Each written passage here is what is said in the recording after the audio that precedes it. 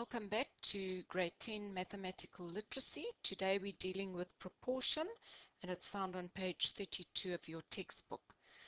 Proportion is another concept that forms part of the basic skills, and it's a very important concept because it is useful when we deal with exchange rates,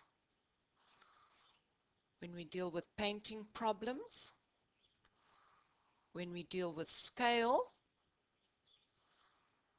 and calculating distances on maps.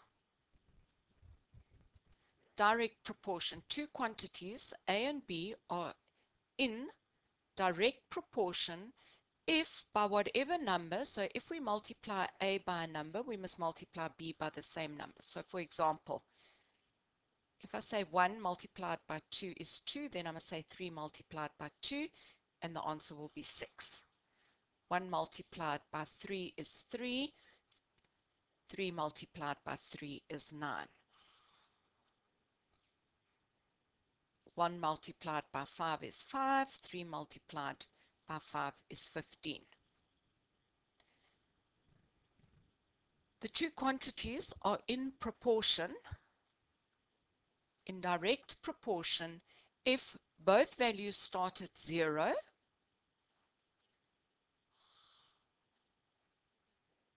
the numbers are consecutive, and there is a constant difference. So for example, I say 15 minus what gives me 12? 3. So I'm going to say 12 minus what gives me 9? 12 minus 3. 9 minus what gives me 6? Minus 3.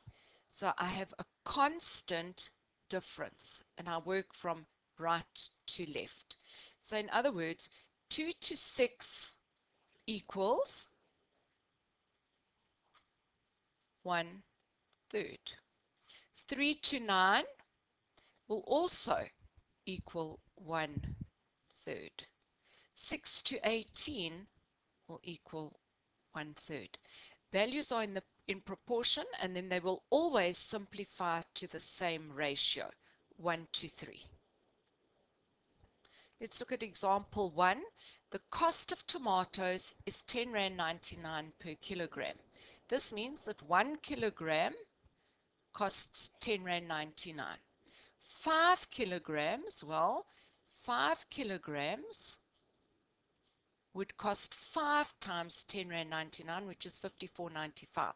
Half a kilogram, I'm taking and I'm dividing by 2, so R10.99 divided by 2 will give you R5.50.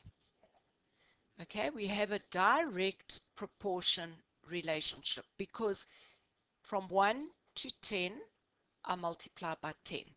R10.99, I multiply by 10, and I get R109.90.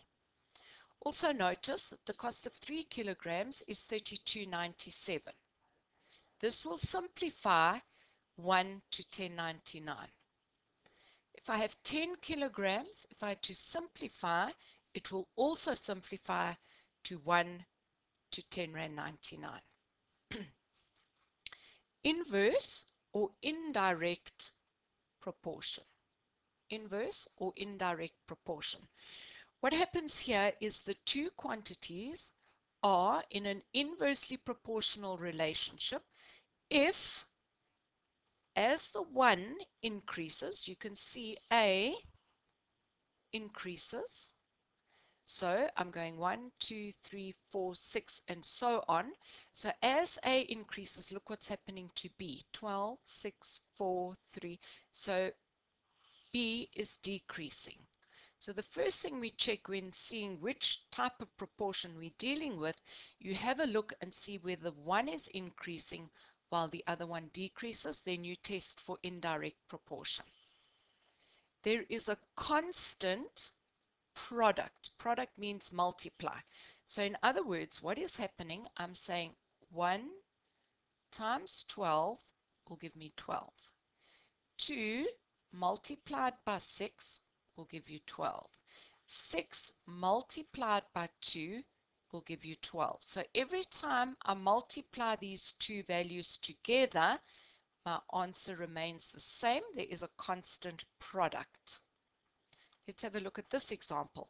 A group of friends hire a bus at the cost of 3,000 Rand. The amount that each person will pay depends on the number of people traveling on the bus.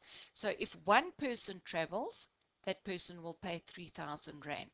If two people travel, we would each have to pay 1,500 because 2 multiplied by 1,500 will give you 3,000. 3 times 1,000, 3,000. 10 times 300, 3,000. 60 times 50 Rand will give you 3,000. Notice again, as this increases, as the number of people increases, so the cost per person decreases. Today's exercise is on page 33 and it's exercise 6. Thank you.